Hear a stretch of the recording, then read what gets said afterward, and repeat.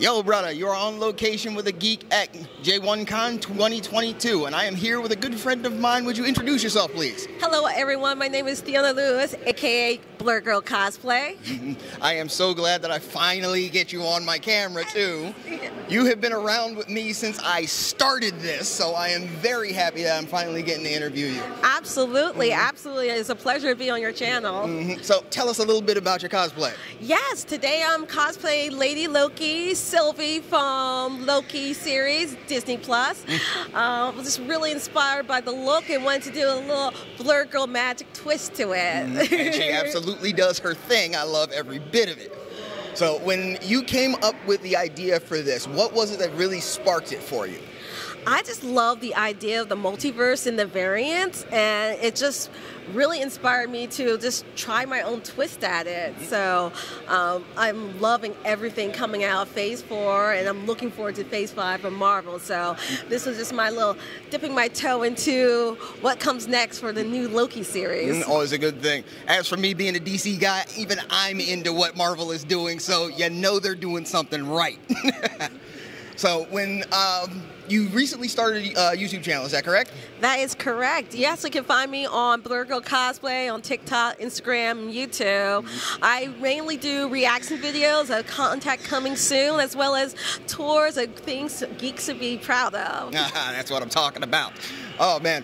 But one of the things that you had done up on there that wasn't a reaction, which I was very happy about, you showed the making of your sword for She-Ra.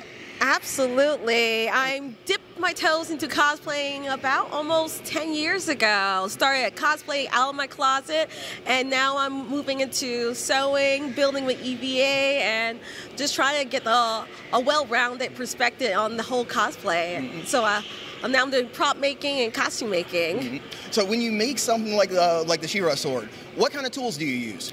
Well, it starts out with the basic EVA foam. You want to get like something nice density. It comes in different thicknesses.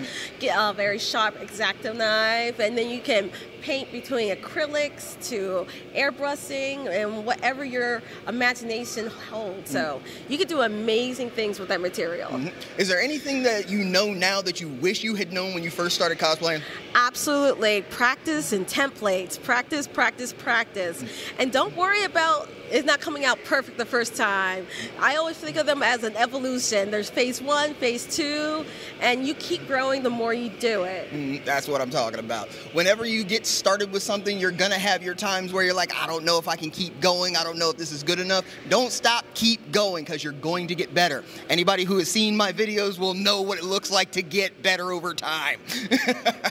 But it is a pleasure. I am so glad I finally got you in here. I am looking forward to seeing what other cosplays that you do. Please make sure to check out her channel there. The links will be in the down low so that you guys can see some more of the reactions there, and see some of the other things that Theona is going to be doing. But until then, this is the little black dude. Put your fist up with me. Stay geek and proud.